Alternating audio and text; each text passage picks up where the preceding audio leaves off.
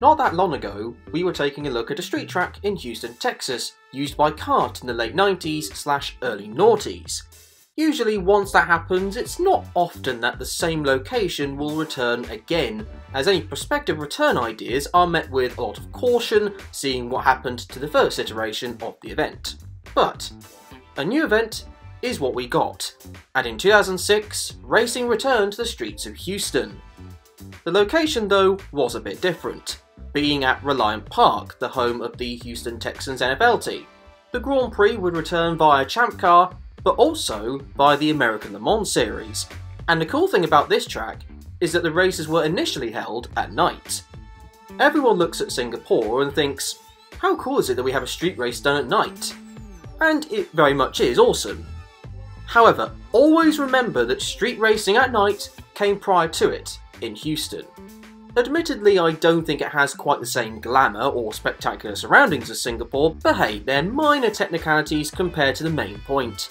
Also, let's ignore how the event returned to the daytime a year later. Anyway, the track itself would utilise the many parking areas of Reliant Park, and be just under 1.7 miles in length, with 11 corners, 8 to the left, and just 3 to the right. Or at least, that's how many corners it would end up having. However, let's just talk about the circuit first before we go into that. On a not particularly long start-finish line, Turn 1 is pretty much flat, other than the track itself, which is not flat whatsoever, meaning that you'll be gripping the steering wheel incredibly hard whilst going flat out at that corner. And then we come to what was meant to be Turn 2 on a 9-turn course. But there were concerns about the safety of that corner, given the incredibly long straight that came before it. So instead, a makeshift chicane was created to help reduce the speed.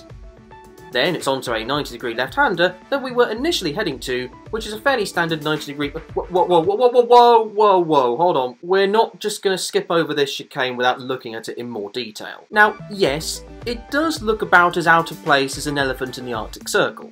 However, if we ignore that aspect, and how it was so tight and fiddly, and how it was a prime location for incidents, it did seem to improve the amount of overtaking this track had. Okay, it didn't even do that. Alright, fair enough, it's just a chicane that is there to slow the cars down, which it does very well.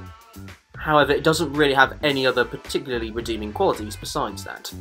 In fact, after the Atlantic Series had their race affected by chaos at the chicane, the organisers of the Champ Car race decided that the start would be single file, and that passing would not be allowed at the chicane on the opening lap.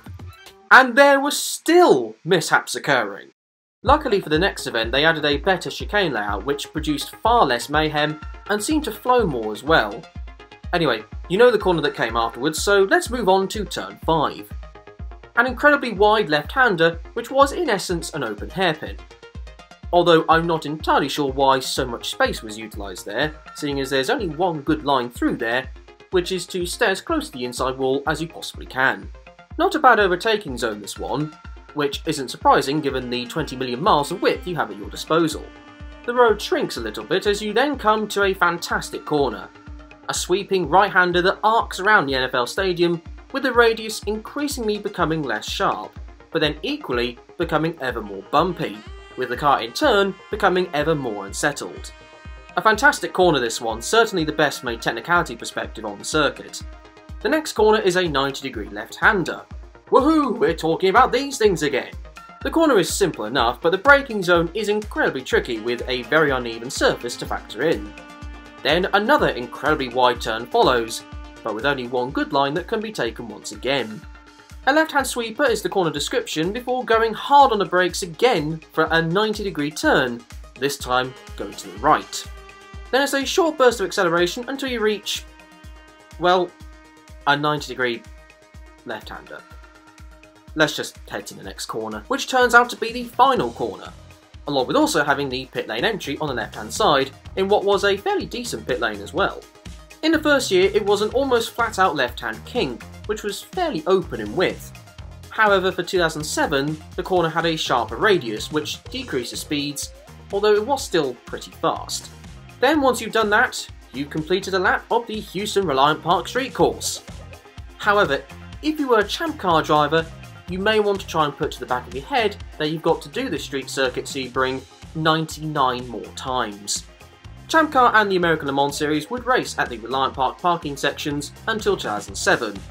However, with Champ Car and IndyCar merging together for 2008, there wasn't any way IndyCar could accommodate the Houston race into the calendar, which meant that for the second time, the checkered flag had waved on racing in the city, even though the crowds over the weekend were 150,000, and the city officials were happy with the event from a business standpoint. Hence why efforts were made to bring the event back, which came to fruition in 2013, with IndyCar returning, but not the ALMS sadly. However, immediately there was a problem. 6 years since racing was last taking place there, a bump on the exit of one of the fastest corners of the track at Turn 1 had gotten so big that it wasn't safe for the IndyCar drivers to use. The bump would be sorted out once track action was done on day 1, however an even more makeshift chicane was installed to at least make the rest of the track usable, so long as nobody was crashing at the chicane itself. Further work was also done to the curbing at the first proper chicane. The makeshift chicane would be removed, but that doesn't mean the bump was gone. Aside from that though, the circuit was pretty much identical to the track used in 2006 and 7. Some sections of the track were tighter, some corners were slightly more acute in angle, and when it rained, a stubborn section of standing water would not go away. However, its return also included some notable moments, one of which was, in my opinion, one of motorsport's biggest upsets, in Carlos Huertas winning the first race there of 2014. But perhaps even more notable for all the wrong reasons is Dario Franchitti surviving a crash that would end his career, along with 13 fans and an IndyCar Series official getting injured. A crash which I won't show in this video. Yes, I know everyone survived the crash, but I don't feel comfortable all the same. Now, the event in 2013 was plagued with a tight turnaround time to create the course due to the NFL season. But in 2014, the race moved into a mid-summer slot, which meant that the turnaround time was better, but a different factor in the summertime heat was now something to contend with. However, it was announced on the 29th of August of 2014 that due to scheduling issues, the event would not return for 2015. Not even 1 year since the event returned in 2013. And that really is it for this event now. It's not returned for a fourth time. Seemingly a third time is not the charm in this case. Or could it still return? Nah, certainly not at the time of this recording anyway. I mean, it's a shame that the event hasn't become a mainstay, especially considering the original track I went over was stopped because of construction works affecting the track layout.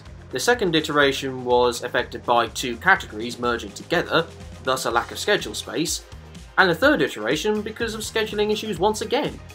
If a permanent home can be located where room can be found in the calendar, along with no immediate construction works being required in at least 5 years, then perhaps Houston could become a mainstay of the IndyCar calendar. However, in regards to this particular track, on the whole I quite liked it. It looks like a street circuit version of Sebring, a very rough and demanding circuit, with rain also causing the track to become very slippery due to the concrete circuit surface. Obviously a few issues when it comes to temporary chicanes, but on the whole a pretty decent track this one. That being said though, would you like to see Houston return to the IndyCar schedule? Say in the comment section down below, along with any other street circuits you'd like to see featured in this series. However, if you did enjoy this video, then I would be enormously appreciative if you did hit the like and subscribe button.